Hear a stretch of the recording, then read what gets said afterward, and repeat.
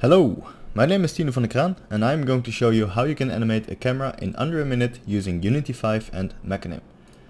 First, I want to create a cube so we have something to focus on.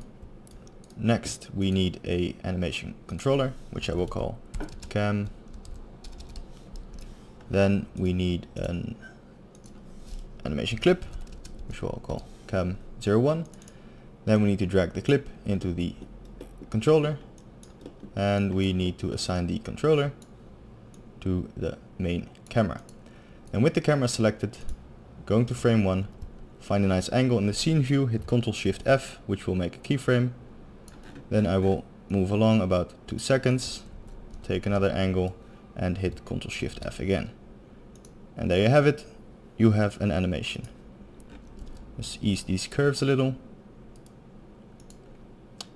There we go. So that's the tutorial. Thanks for watching. Please like, subscribe and share with your friends. Bye!